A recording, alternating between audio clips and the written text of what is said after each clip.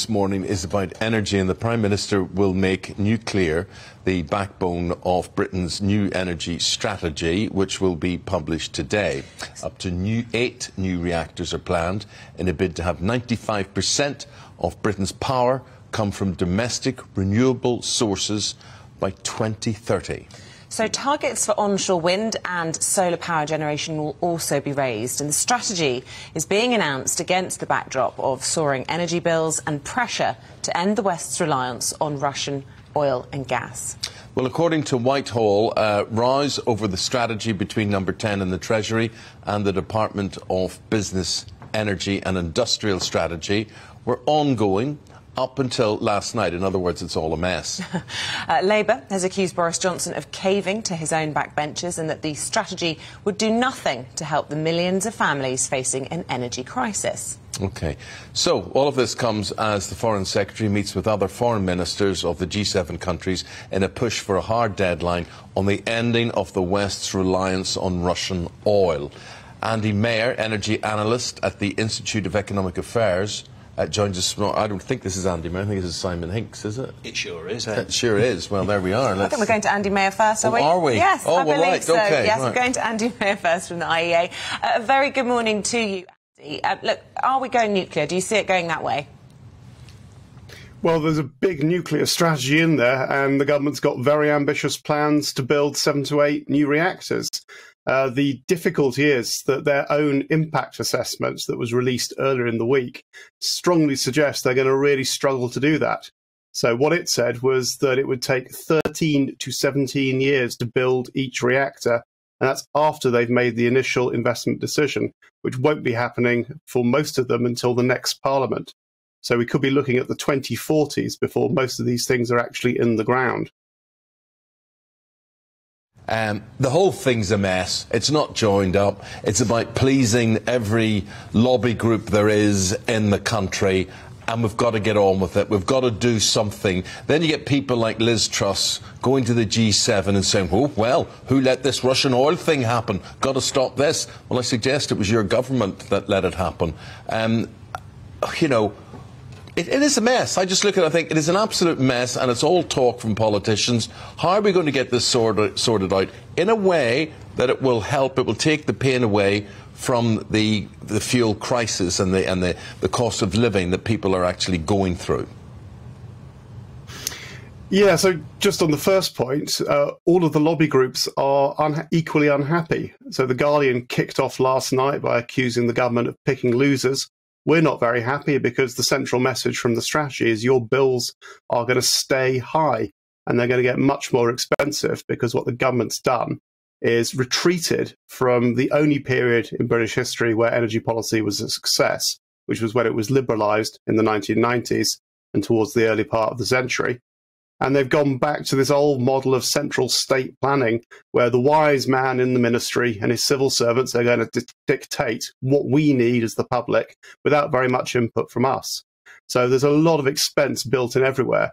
And what they could have done is taken the opportunity. The energy strategy was liberalised. What do you mean? What do you mean by that? OK, so the thing we used to have was the Central Electricity Generating Board, which tried to centrally plan electricity when it was a lot simpler.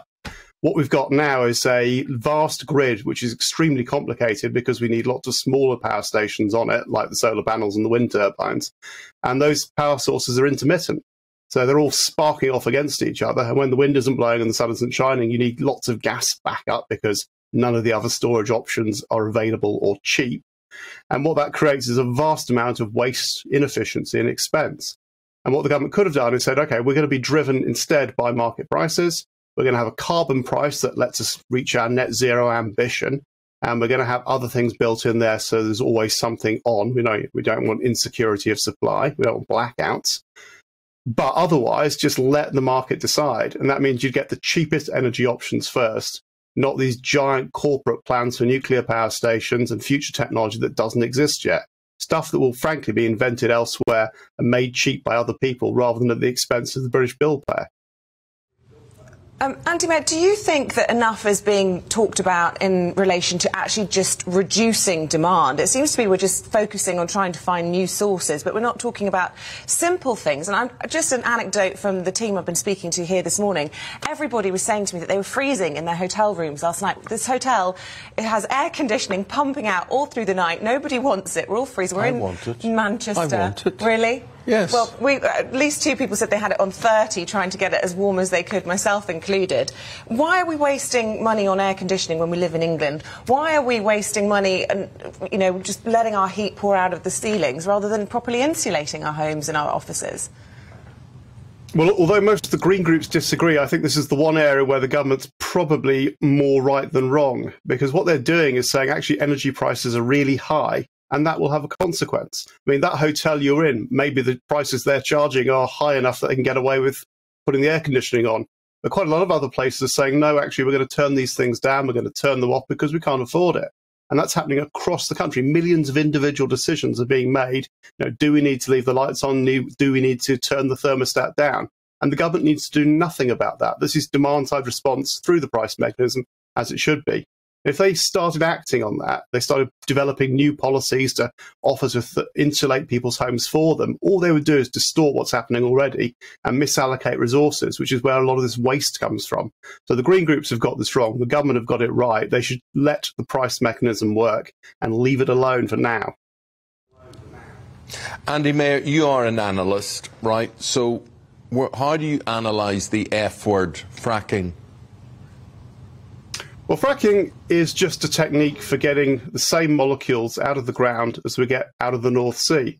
Now, the government is very welcome. They've decided they're going to actually get out of the way on the North Sea, but bizarrely have decided that onshore fracking, which happens 1 to 3 kilometres below the ground, is very difficult and very dangerous, which it isn't.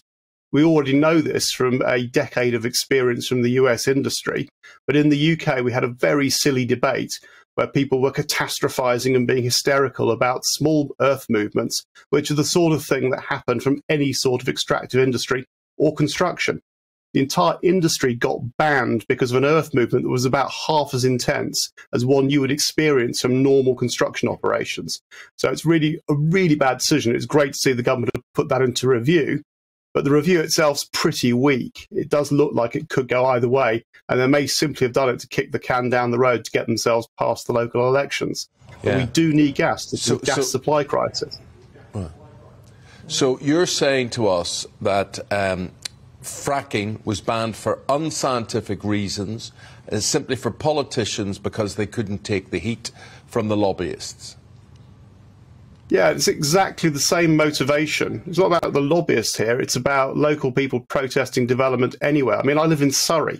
This is NIMBY Central. We will protest the opening of a packet of crisps here, let alone anything like a fracking site or a solar farm or a wind farm or a nuclear power station. If the government keeps maintaining planning rules that allow local residents associations to veto anything happening in their area, we won't have fracking, we won't have the renewable energy, we won't frankly have homes for young people.